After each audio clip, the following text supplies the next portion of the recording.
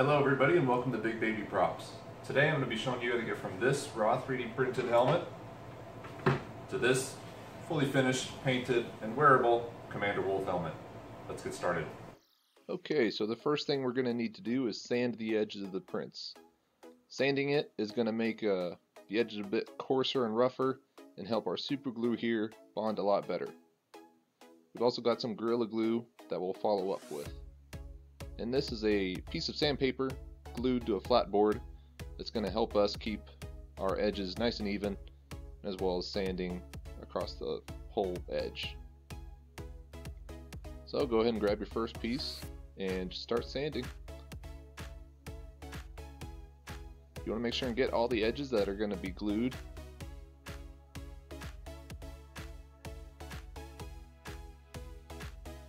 Just get it nice and roughed up a little bit. Once you've got everything sanded, we can begin gluing. This super glue is pretty powerful stuff, so I only use about a drip every inch or so. You don't have to do the whole edge at once. Here I just do a section of about 4 inches and keep it aligned, and then apply some pressure whenever the two pieces are aligned properly. So once you've got that done, we'll do the dome. This I think I do all at once just because it's easy to keep aligned and the bottom won't fall apart on me. So there we go. Our helmet's starting to look more and more like a helmet, and we're going to follow up our super glue with some Gorilla Glue. It's just another added layer of support. So just go on the inside and squeeze some out along the seams that we glued on. We're also going to add some to the antenna because it is one of the most fragile parts of this print.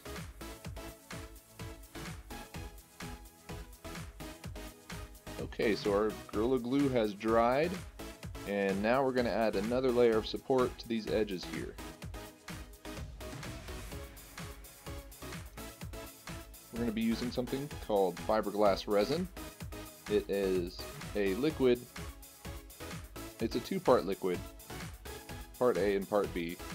Part B is a liquid hardener here. You mix them together, and after about 20 minutes or so, the solution will harden and you'll be left with a solid. So we're going to mix them up, paint them along the seams, and that will give our helmet a little bit more support. So you only need a few drips of hardener for the amount that we have, but just mix it together for a few minutes and then you can start painting it along the seams.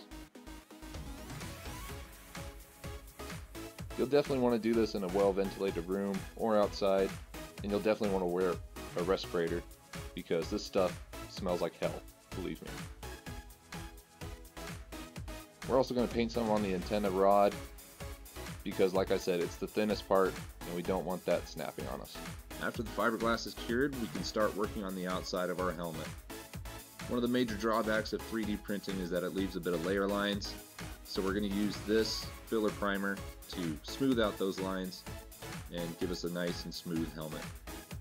This stuff is sort of like creamy spray paint, so we're going to spray it around the outside and it's going to fill in some of those lines for us.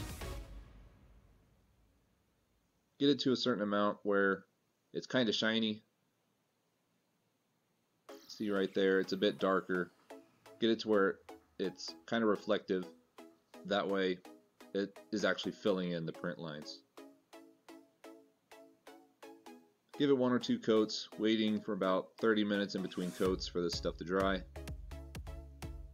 And this stuff takes care of the smaller print lines, but like our creases there, it won't fill in, so I'm not too worried about those at this point. Just give it 1 or 2 coats around the outside, and we'll call it good here. Now that we've got some of the smaller lines filled in, we can start to worry about these big creases here. They're a little bit too thick and too deep to fill in with filler primer, so we're going to use something else. We're going to use this called Bondo Spot Putty. It's like a tube of toothpaste that you squeeze out, and like the fiberglass, it will harden over a certain amount of time, and then we'll be able to sand it and smooth out those edges. So just go ahead and apply a good amount alongside your edge here. What I like to do is smooth it out with my finger a bit, make sure that it's nice and even. I feel like it helps cut down on some of the sanding that we'll have to do in the future. Just go ahead and do that around all your edges.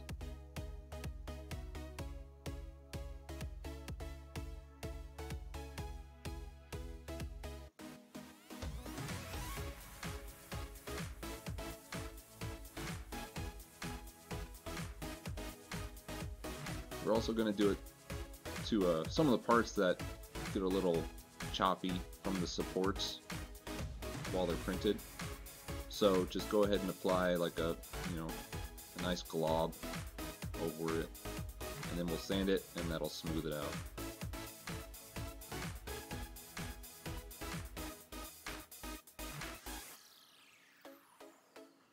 There's also a few lines visible on this top mohawk thing here, so we're going to apply a few layers up there.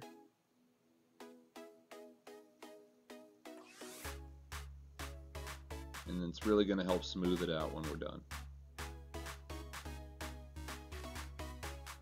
Also on the top of the helmet, it gets a little bit layer liney, so we're just going to use some of the Bondo to take care of the thicker stuff.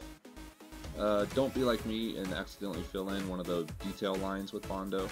There I had to grab the paper clip and dig some of the Bondo out. So there we go. Leave it to dry for a few hours, and then we'll come back to it and sand it down.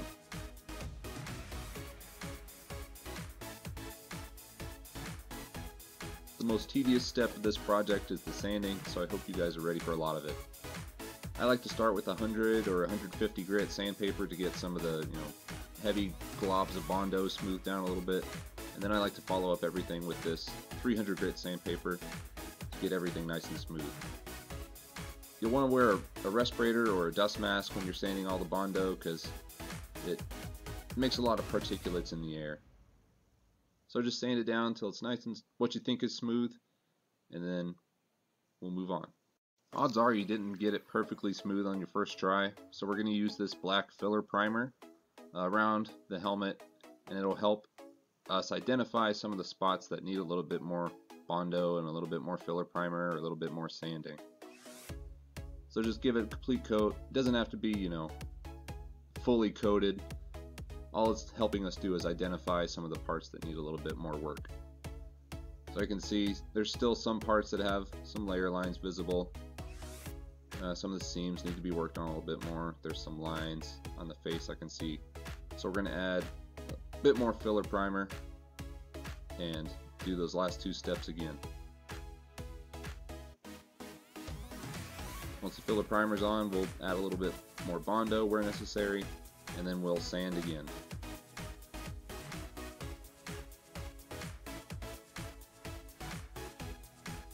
At this point, your helmet should be probably 95% smooth. I've gone through a few more times, added filler primer, sanded some more. So now we're going to start adding our white primer. This stuff is going to act like a base coat to our gloss primer that we'll follow up with later. Before we get to the gloss primer, there's some things we need to take care of on the helmet. Through all our filler priming and Bondoing, some of these detail lines have got filled in a little bit, and we want to make sure and keep those as crisp as we can. So I'm going to use this scalpel here, or this X-Acto knife rather, to dig out some of the filler primer and Bondo that set itself in some of these layer lines. Just go along and trace out the detail lines. Should knock some of the stuff out.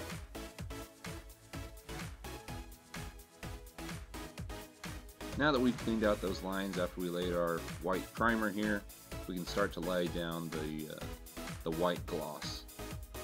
This stuff is really going to make the helmet shine and give it that real clone armor, shiny, fresh off Camino look. So just go ahead and give it, a light but full coat around the whole helmet. Once the gloss is dried, we're ready to start painting. So grab your blue painter's tape, some thin masking tape, and our X-Acto knife again, as well as some reference images to get the paint job right. What I like to do is on the outside lay your masking tape, that way you can get some of the finer details without using, a lot of tape, and then use the big painter's tape to cover up large areas. Once you've got it fully covered like this, we're ready to start painting.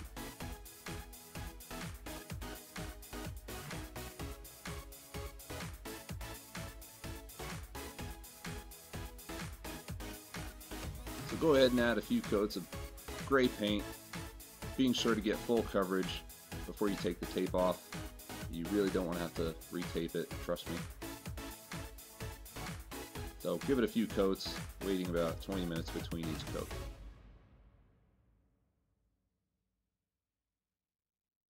Now you're ready for the most fun part of the whole process, which is peeling the tape off. I use our X-Acto knife to get under the tape and lift it up a bit, and then use my fingers to pull the rest of it off.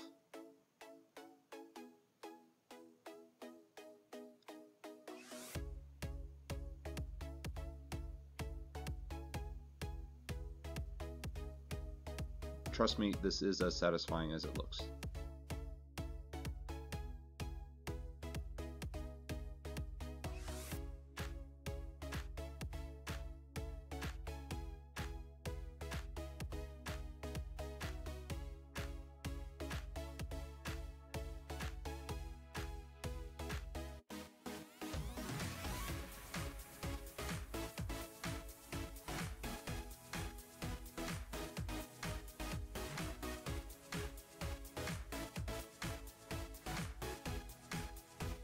So now that we've got our helmet fully painted, we're going to add something a little extra and install a visor. So some of the materials you'll need, you're going to need a visor obviously,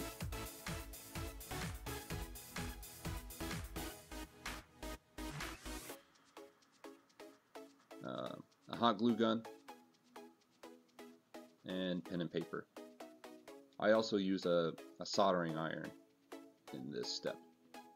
But first, grab your sheet of paper, lay it around the inside, and we're going to trace out the visor size on the paper. This will give us a rough estimation of how much visor material we need.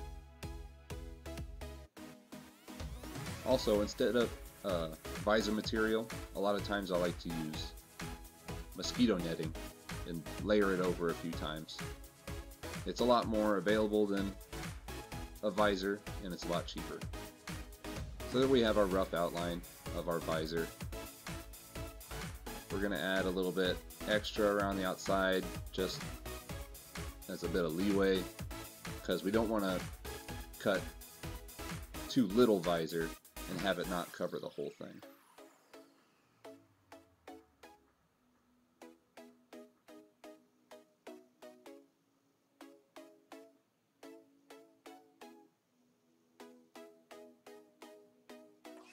Go ahead and cut out your visor pattern with a pair of scissors, and then we'll lay it over the visor material and cut it out.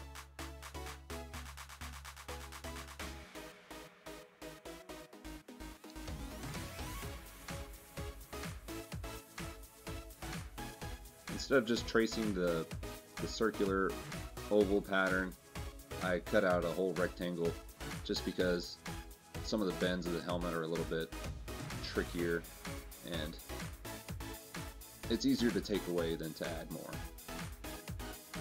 So just fit it underneath the helmet, make sure it fit all there. It covers the whole eyepiece, and then we're ready to start attaching it.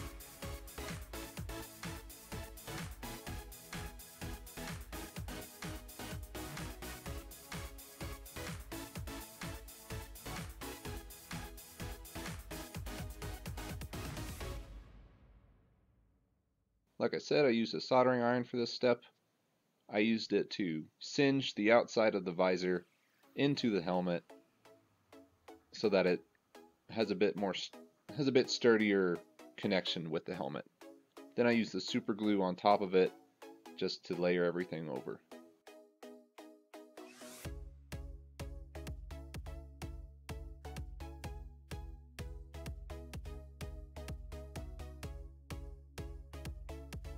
Alright, so here we have the finished helmet. Overall, I'm really happy with how it came out. I'm going to be keeping this antenna piece detachable for now, just in case I want to travel with the helmet, put it in a backpack or something. But you guys are welcome to glue it in there if you like. Alright, let's try this thing out.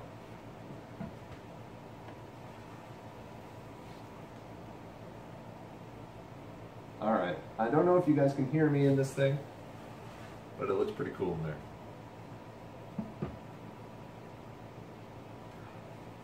Alright, if you guys want to make one of these helmets yourselves, be sure and check the link in the description. There I added a listing for the original white helmet that we started with at the beginning of this video. Also in the description is a link to my website, Big Baby Props. There I did a write-up outlining all the supplies, materials, some smaller techniques that I couldn't fit in the video. It's all written up in there, so be sure and check that out. If you guys like the Clone Wars as much as I do, be sure and subscribe. There's going to be a lot more helmet tutorials, armor tutorials, weaponry tutorials, all sorts of tutorials on making Clone Wars gear and armor. In the meantime, thanks for watching, and I'll see you guys next time.